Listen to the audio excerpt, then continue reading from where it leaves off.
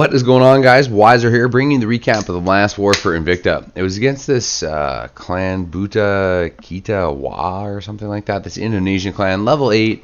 They had quite a few wins. We were hoping for a little bit better of a matchup. Unfortunately, it did not go that way. 85-62 for Invicta was the score. Nice work, boys.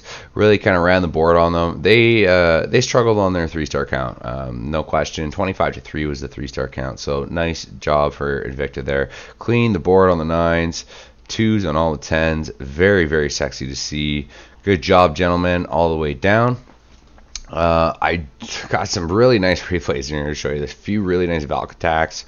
Nice double Zapquake attack to show you here. So let's just jump right into this. Top Town Hall 9, number 6. Is it your top Town Hall 9? First of all, too, so we have a Town Hall 11. Moose maxed out Town Hall 11. But we only had I guess 2 other Town Hall 10s compared to their 5. So they did have an advantage there. So that was nice to see. They only got a 1 on Moose. Sorry, 0 is our top Town Hall 9. Sword and 0 basically the exact same.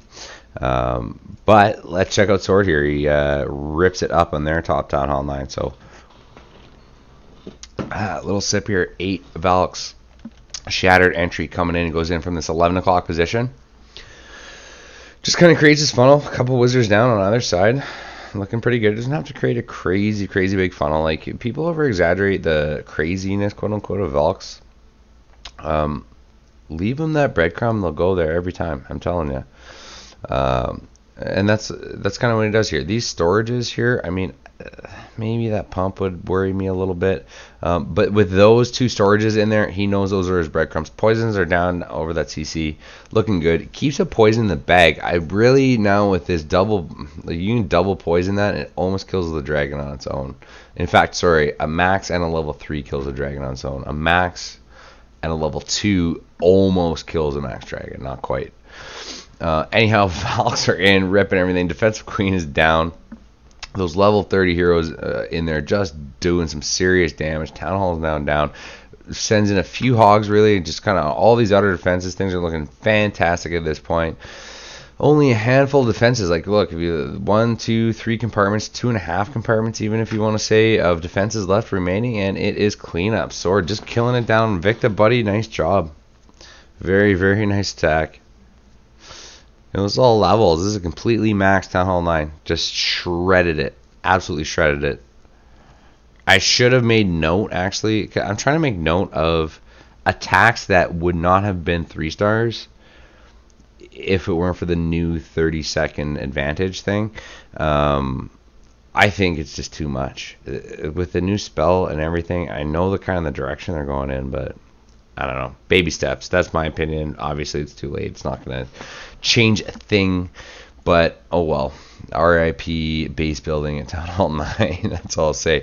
Let's check out John's attack. Big Bad John coming in here with, yes, 15 Valkyries and a bit of a shattered entry. So, really, this base only has 6 compartments. So, as long as you take care of the CC troops, and then you're just so free to do anything you want to this base. Everything's open. You have access to everything via 1 jump. I don't know. There's not even that many buildings on the outside to screw up a funnel. You can literally drop everything. You know it's going to go into this ring. That's going to get you everything except the expos and probably in Teslas in the core. If you're looking at this base as a scout. But you'll see kind of what pans out here. John just drops the golems. Everything's going to go in here. King goes in. Valks go in. And they're just going to shred apart this base. 15 Valkyries entering the base with free reign. They're going to suck right into that queen. Boom. Queen's dead instantly. And they're just going to feed around the ring here. I just thought it was absolutely fantastic read on the base. Few hogs down on the only few compartments the guy has, right? So you only need to bring a handful of hogs, right? Like to take out the arch tower, just while everything's wrapping around the base.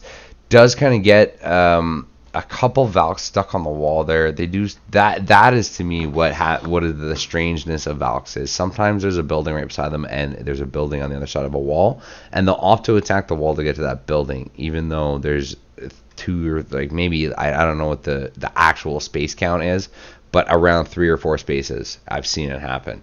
But it doesn't matter. He's got so many. Heal goes down over this core. Boom, bust down these Teslas. Core, see you later. There is literally maybe 4-point defense remaining, a wizard tower, and a mortar. This base does not stand a chance. If we can get a Valk count here somehow, let's just zoom in. How many Valkyries are remaining? They're all stacked up there. It's really hard to read. 2, 4, 6. I want to say 10 Valkyries at least are left. He even saved those 2 hogs in the back to kind of jump in when those golems. Wizard goes down. What I've really found cool about this attack, and it really shows that it was a Valkyrie attack, is the very last defense remaining is the cannon. That does not happen very often. Nice attack, BBJ. 3 stars. So, what else do I have down here? A little bit down.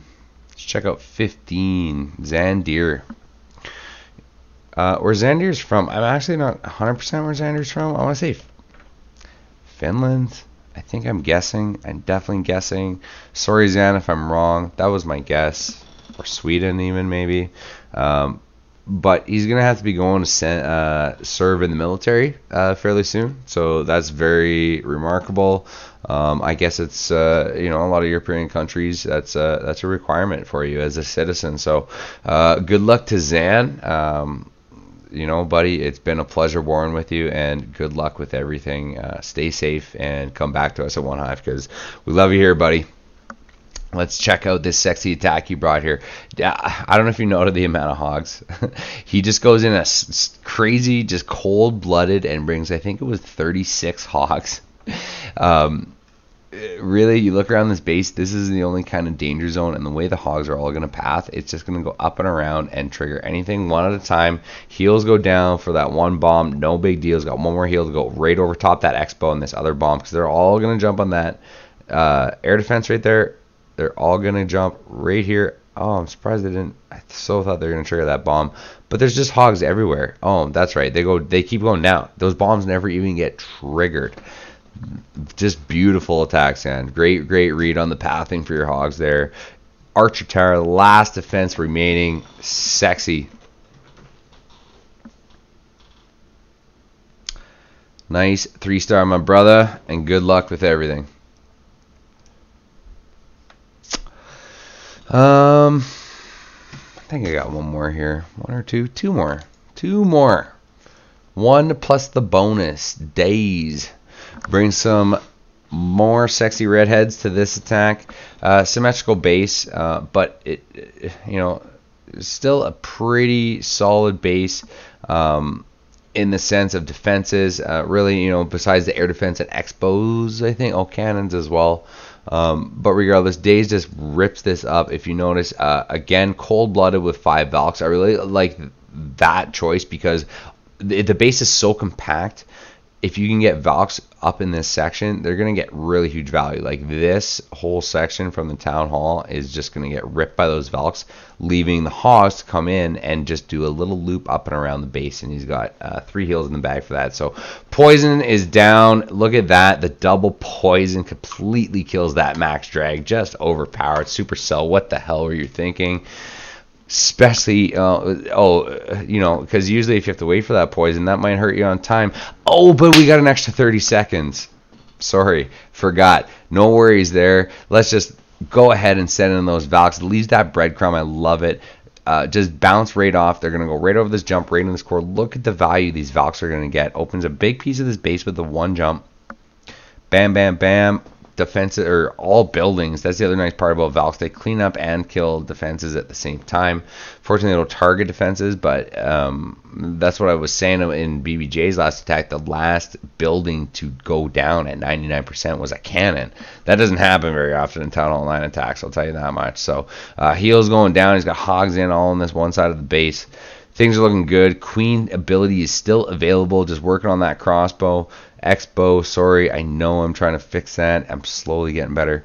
Heal goes down for these hogs. He sends in the last few to kind of push that mortar back, keep everything moving to that Tesla and cannon. This little section is the only part of threat, but if you count those hogs, it is way too many for those defenses remaining. Sexy job, Days. Nice 3-star, buddy. Bringing it home. Queen's going to do some work, a little bit of cleanup there, but all those hogs, you can see, he's probably got like 10 hogs at least doing cleanup. Doesn't even matter. 3 stars in the bag. Nice job. Alright, last attack. This one comes from my Dutch friend. Caddick really exposes the new extra spell system here, which, again, Supercell, like, what were you thinking? You just weren't thinking. You weren't. And honestly, let me just say this. As the war community, at least how I feel, if we had just given us the ability to arrange matches easily with the clans that we choose to, all of this other stuff wouldn't matter. You can do whatever you want, pretty much. We would adapt. Just let us do that. Please. That's it. Alright. End of story. Caddick, my buddy from Holland, brings a sexy attack here. Let's check this out. So notice the spell comp. 4 lightnings, 2 quakes. See you later, air defense. And see you later, air defense. Oh man, Supercell. What were you thinking? Let's just send in a hog, we'll get the lure. If you didn't bring the double zap, you could have just double poison and then the CC troops wouldn't have meant a thing. Awesome thinking, Supercell. And this base, unfortunately, is the exact same base as the one BBJ hit, actually, and it's Caddick brings a completely different style of attack on it here. The double zap quake, I love it. Everything kind of goes in now. Gonna send a couple wall breakers here, just open things up. There it goes. Everything's kind of open. Notice Caddick doesn't have his king here either. This is another great point about this attack and how overpowered this new spell system is, but it is what it is. I guess we got to embrace it. So Caddick goes ahead and sends in this air portion of his attack. Couple lava hounds in on this remaining air defense, because really the queen did all the work over here and took out that 3rd air defense and the defensive queen. So 2 lava hounds is more than enough to take care of that. Balloons on all parts of these the base, really. Like, you look at the level of defenses here, and they're nothing special, but it wouldn't matter if this was a lava wall max base. I can almost guarantee you it would have went the exact same way. So don't take anything away from that. Caddick just monstered this base with the double zap quake. Supercell, what were you thinking? What were you thinking? You were just thinking of gems and money. Town Hall 11. RIP Town Hall 9 base building.